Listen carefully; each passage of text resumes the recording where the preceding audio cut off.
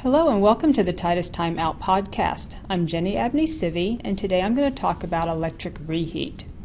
Every now and then we get a VAV box schedule with electric heaters selected with really high temperature rise. So today I wanted to cover the electric heater calculations and make some recommendations. The equation that relates kW, CFM, and temp rise is pretty simple. It's kW equals CFM times temperature rise divided by 3160. So let's look at an example. Ideally, per ASHRAE, you don't want your heating supply temperature that's coming out of your diffuser to be greater than 15 degrees over room temperature. So for a 75-degree room, you want about 90-degree air coming out of the diffusers and heatings. I'll talk about this a little more in a minute, but let's calculate the kW first. And make a little bit of room. Okay, so let's assume we have 300 CFM in heating in a single duct box and that the supply air temperature into the box is 55 degrees. So that would look like this. The kW equals 300 CFM times our 35 degree temp rise, which is 90 degree out of the box minus 55, divided by 3160, and that equals about 3.3 kW. Let's call that 3.5 kW, and that will give you 91 degree discharge temperature actually.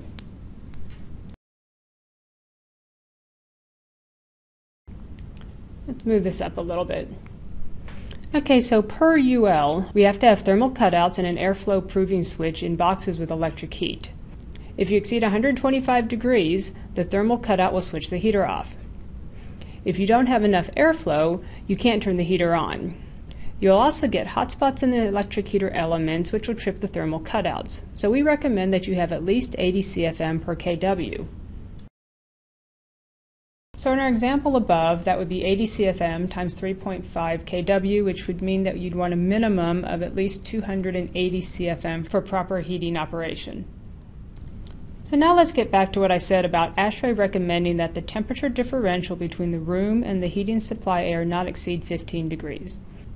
So let's draw the perimeter here, and we'll put a slot diffuser up here in the ceiling. When heating from overhead, you have to push the ventilation air into the room with enough energy to get it from the ceiling diffuser to the occupied space, specifically within 4.5 feet of the floor.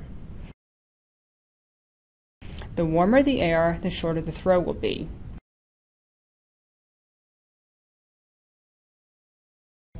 In fact, ASHRAE 62.1 says that if you use air warmer than 15 degrees above the room temperature, you have to bring in 25% more ventilation air. If you have more supply air, you'll have to have a higher kW to maintain that same warmer temperature. Let's make a little room over here.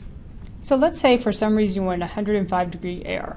So you have to bring in 25% more air, that equals 375 CFM now. So the kW equals 375 times 50 because your differential is higher, divided by 3160, and that equals about 6 kW. So now not only do you have to pay for more supply air, you also have to pay for a bigger heater. And it's very possible that you won't be able to get this warmer air into the occupied space and your occupants will be uncomfortable. All of this will also raise your energy cost. So there are some electric heater rules and recommendations. Don't forget to subscribe to our YouTube channel, and thanks for taking a time out with us.